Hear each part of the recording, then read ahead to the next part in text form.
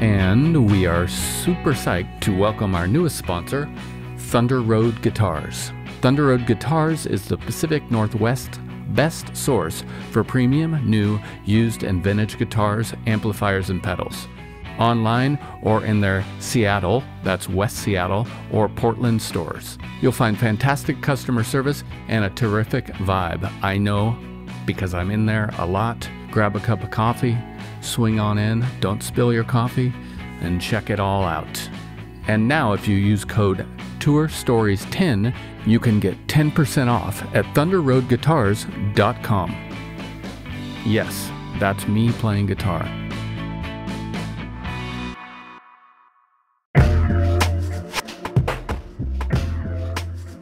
Hello, big news from our friends over at DistroKid. They now have an app. This app works on iOS and Android, of course, and it's available in the Apple Store and Google Play stores and all the stores where you buy apps. Go check it out. It's got a lot of cool features. You can upload new releases, you can get notified when you've earned royalties, awesome. You can withdraw from the app via push notifications. A little dangerous for me, but rad. Anyways, go check it out. It's all at distrokid.com/app. And don't forget, you can still get 30% off your DistroKid account by going to distrokid.com/VIP/tourstories. Have a great one. We would like to celebrate our friends and supporters over at isotope.com. Fine makers of audio software for repair, mixing, and mastering. You know their goods: RX10, Neutron 4, Ozone 11, Nectar 4. Chris and I love them, we use them, and we know you'll love them too. Go to isotope.com and check it all out. And to get your discount, use code FRET10 at checkout. Again, it's izotope.com. Please enjoy your day.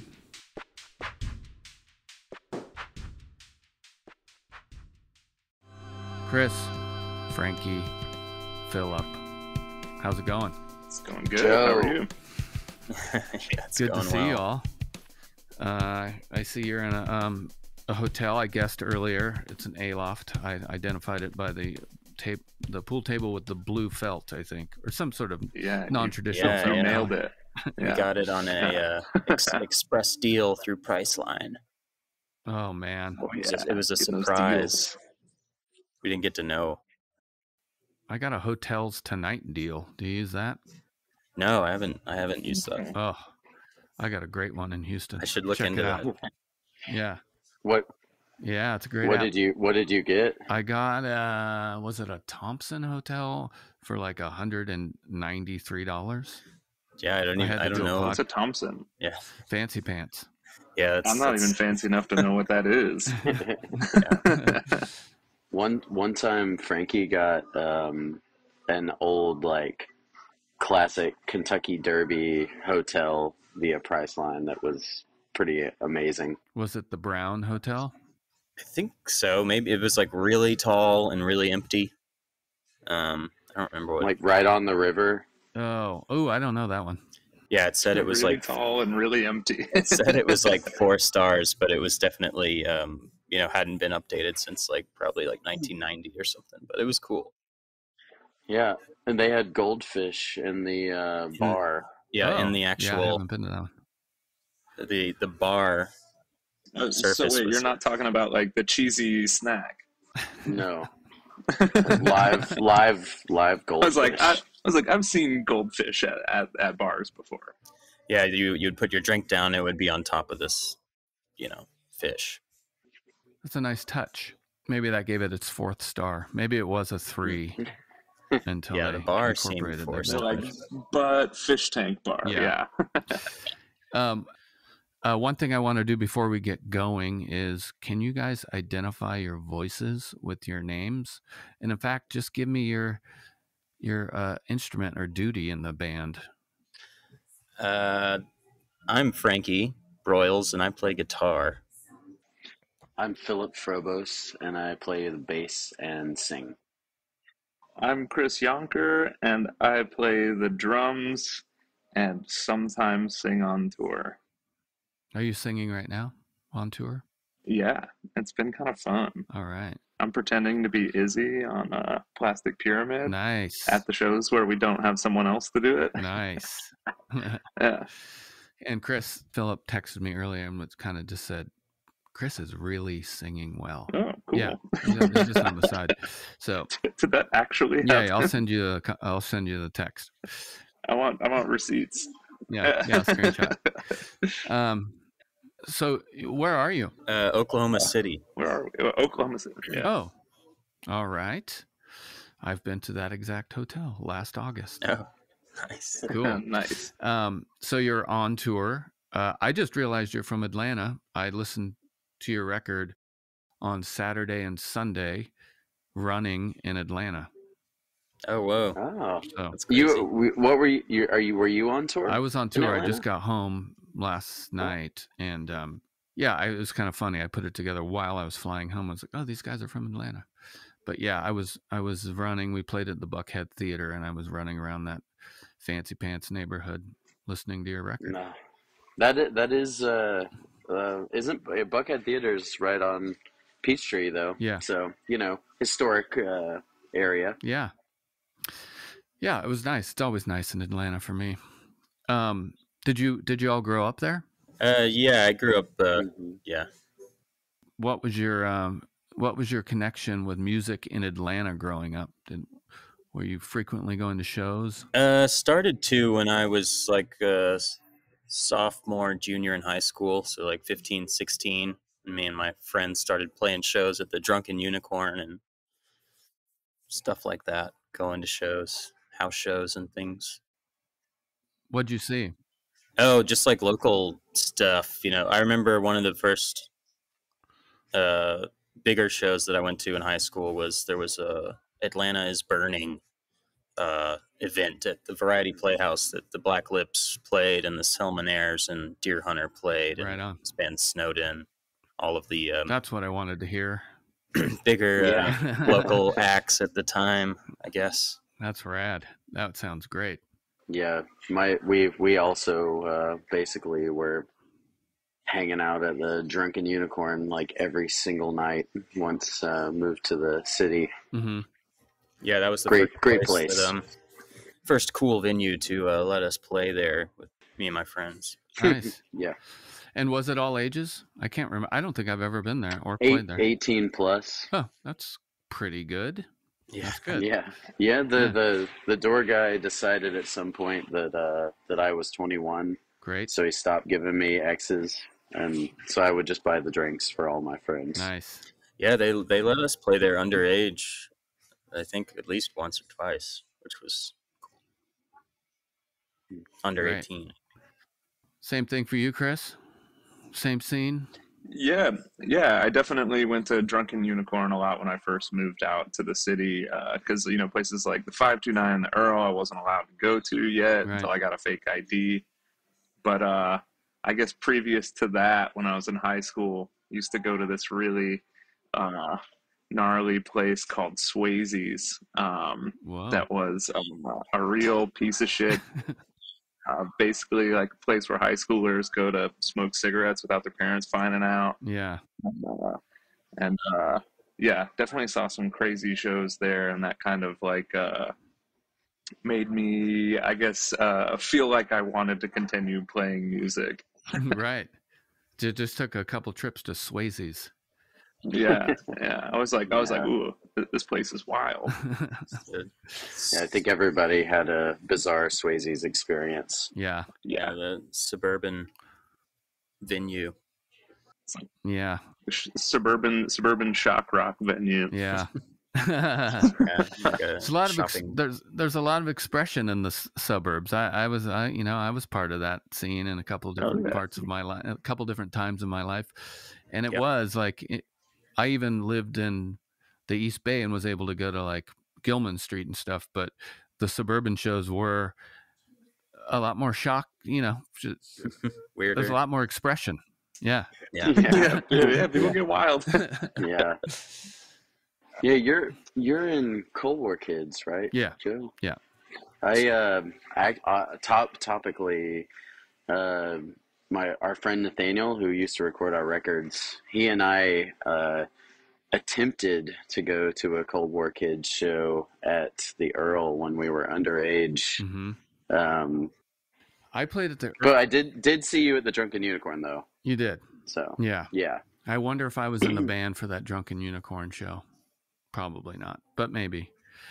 But I wanted to say I do have a fond memory of playing at the Earl with the Black Keys when my band opened for them on one of their first tours. That's crazy to think about. That's wild. I know. It was crazy to think about. And we went across the street afterwards, and we were a two-piece. It was a band called Magic Magicians. Black Keys, obviously a two-piece. And we'd been hanging the whole tour. It was a month-long tour probably. And we went across the street at the end of the tour, and we were sitting down and having drinks. And I hadn't seen Dan drink, and he didn't drink the entire tour. And I was like, whoa, you're having a drink. And he was like, yeah, I don't drink until the tour's over. I was like, all right. Wow. Interesting. Nice job. Yeah, a little reward, a little treat at the end for a job well done. Yeah, so disciplined so early. I know. Yeah. That's a secret, I guess. I just revealed a secret. Sorry, guys. Sorry, Dan. I thought I was being responsible waiting to have a drink till the band before we play. I thought you were going to say lunch. No, a little more responsible than that. Well, we are here to celebrate your new record, Souvenir. And it's a crazy guitar wizardry collection of tunes. I really love it. And this type of music, not to pigeonhole you, is very much what I have never been able to get away from in my life since the first second I heard anything British post-punk. I'm sure you've heard that a million times, but it's almost my soul music, if you will. But this record it's just, I love it from beginning to end. The thing that's special about it for me is there's for lack of better words, there's a prettiness to this sort of angularity that I've never heard before in listening to similar music. I think it's your chord choices, your melodic choices and stuff, but I also think it's some of the content and the lyrics are relationship oriented, and a lot of the music I've listened to in the past that sounds like this is sort of either broadly social or political most of the time. Anyways, congrats, great record. Thanks so much. Thank you. Yeah, amazing. And this is your fourth record. What was your approach to this record coming off your last record or your previous records? Did it feel different? Yeah, I think so. Our last record came out in 2019, so at the end of 2019, and then the pandemic hit, so we had a big break there, that longer than any break we've had since the band started. And coming back to it, I think we really wanted to make a record that was really energetic and immediate. And also we knew we were going to be working with a new engineer, since our friend Nathaniel, he moved from Atlanta to New York and he wasn't going to be available. So we ended up working with my friend Chris Sampson, who's an engineer based in Atlanta. Mm-hmm. And I think we just wanted to take our sound a little further and kind of polish it a little bit more, but not too much. Have it sound, clean and clear, but also still kind of dirty and messed up. And I think Chris really helped us. Chris Sampson really helped us achieve that. And also Chris, who's Chris Yonker right there. Mm-hmm. I don't know where he is on your screen, but he plays drums on the record. And this is the first record that we've had another drummer play on, which was really exciting. And I think that added to the sound in a huge way. So. Nice job, Chris. Hey, thanks. And lyrically, do you feel like it was different? Do you write the lyrics, Philip, or do you all write the lyrics? Or yeah, I write the lyrics, and Frankie usually kind of helps consult. Like historically, I was like, should there be cheese in this line or sweets? Yeah, he's like, sweets. you know, I'm like, yeah, okay. Yeah. And melodically also. But yeah, I'm sorry. What was the question? I was just kind of, I was just asking if you wrote the lyrics and if this was a different approach for you lyrically, because the one thing I really like about it is, especially again, I'm keep harping on this relationship kind of almost romantic idea that is addressed here and there, is that the language you choose to use is language between common language between two people in a relationship, and it's really cool. Like some of it's light, like stupid shit people say to each other, and then some of it's kind of broader. It's I like the combo. Yeah, I was kind of trying to push myself to just write about just like a few different things, and I do think that like love and relationships was something that I was interested in this time around, trying to be a little less detached and a little less annoyed with everyone, like maybe I was on like the last couple of records. And I like that annoyed lyricism. Yeah, and also like you're kind of commenting on the specific stuff. I like to kind of imagine that imagine other people specific relationship situations, like for instance the mugging that is referenced in one of the songs is like something that happened to a friend of ours, or you know there might be another song where I was, you know, thinking about another friend or something like that. So just kind of trying to playfully jump into people's lives here and there. Well, you paint a nice picture. Thank you. Yeah. I'd like to play Plastic Pyramid. Is that cool with y'all? Yeah. Here we go. Are you hydrated, baby? What are you, a tall drink of water? Would you go away with me? Well, we could, but why bother? When you know, when you know, when you know, you don't need to see it all. That right? Yeah. Yeah? Why bother? Plastic pyramid, no one cares where you've been.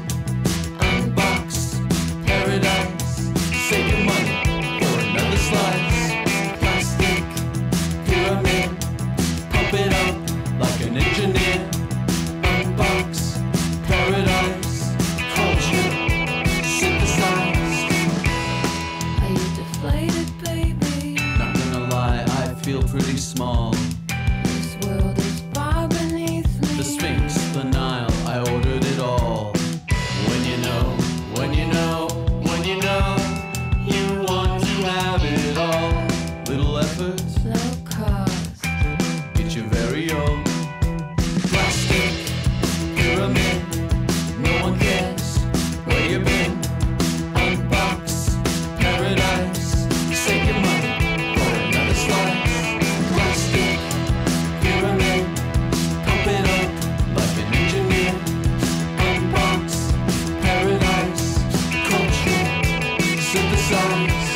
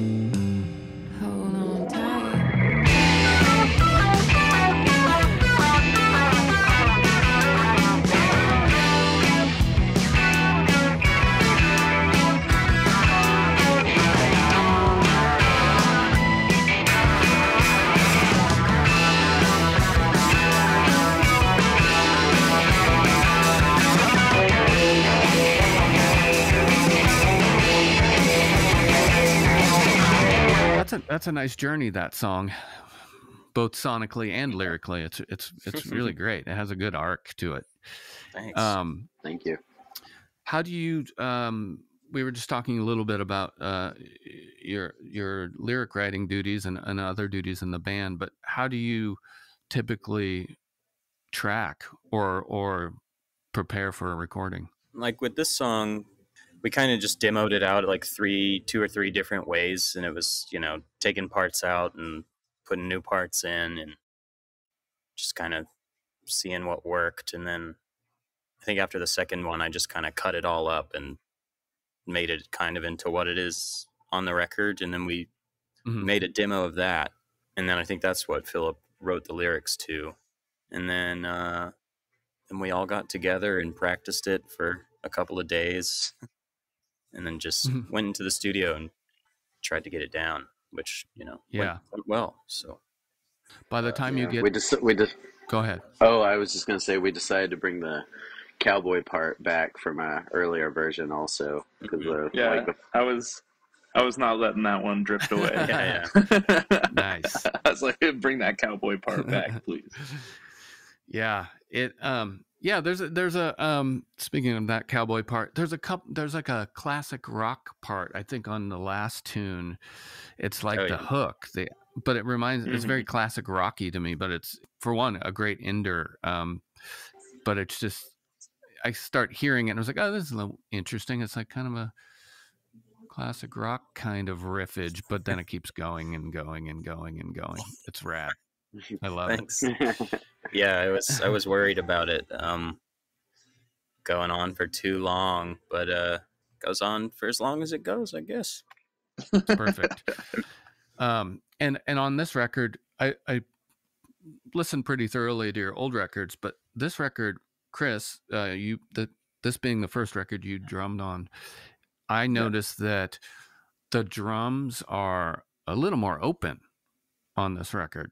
They're not quite as tight, and on paper that might not work with maybe your guys' style of music, but it works really well. I mean, it might go to your engineer friend, but it's a really rad mix. Yeah, Chris did a really good job of like kind of bridging 2 worlds of miking the drums, like where he has this very like almost like institutional understanding of like how to properly record drums, you know, by the book.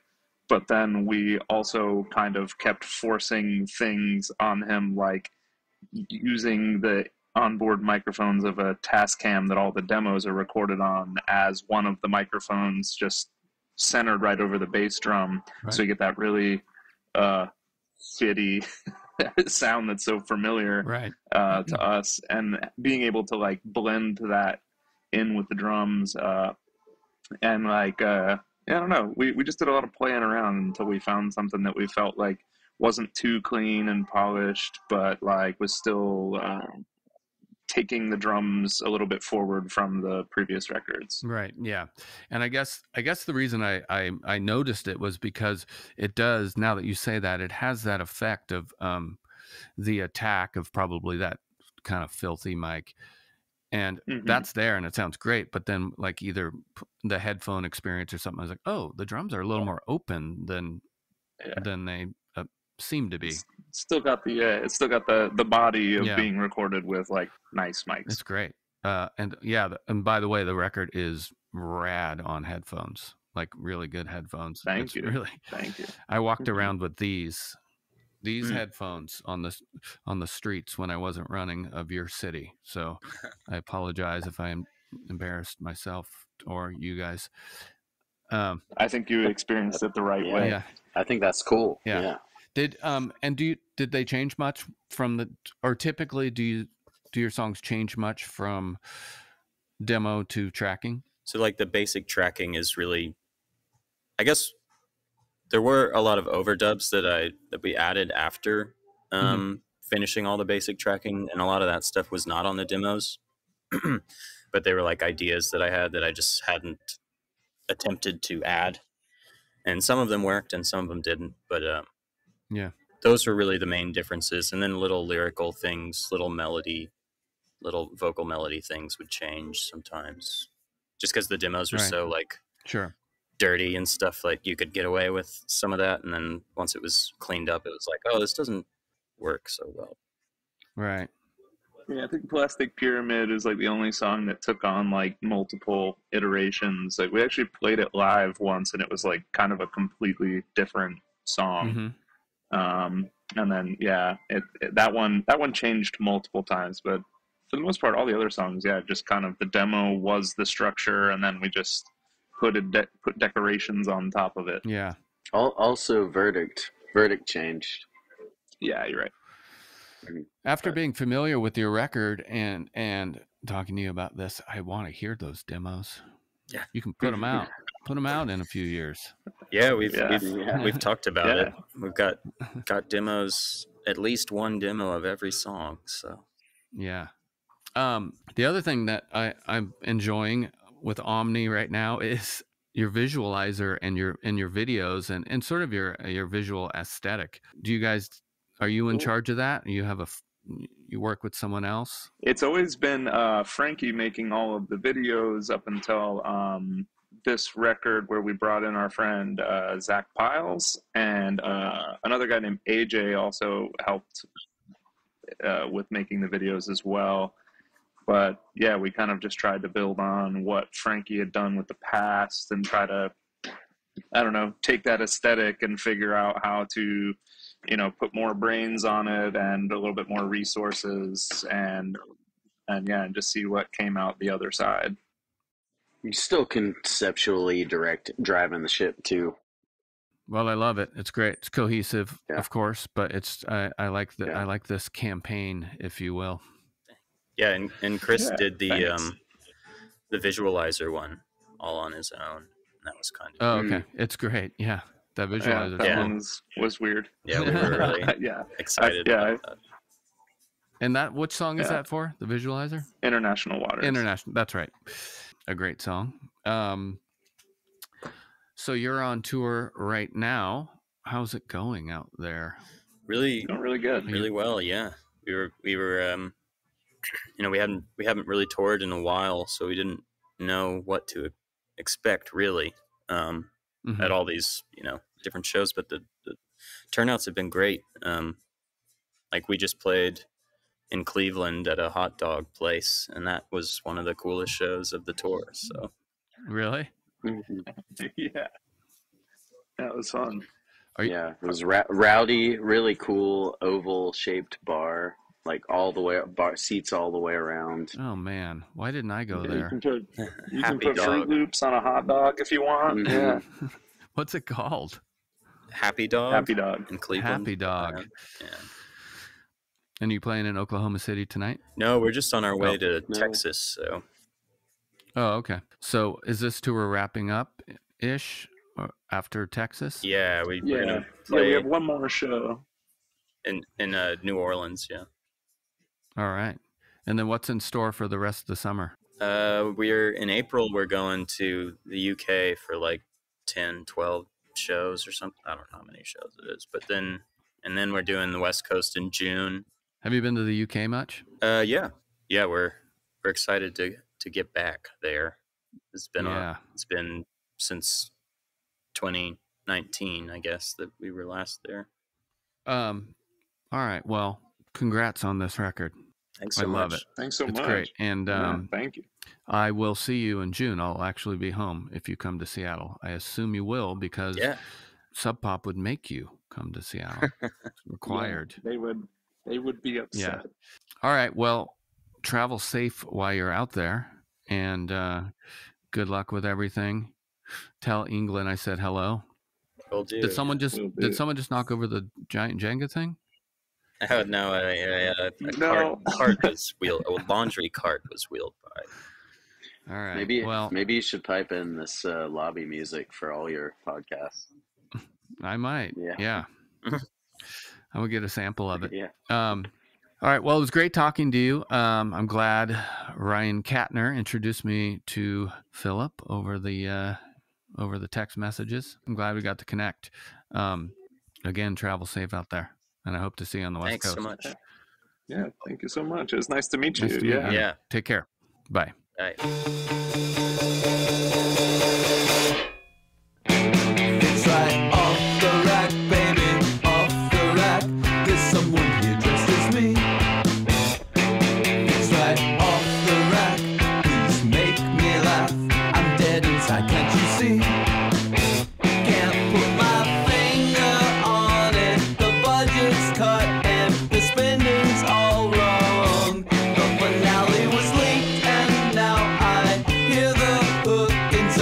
else's song.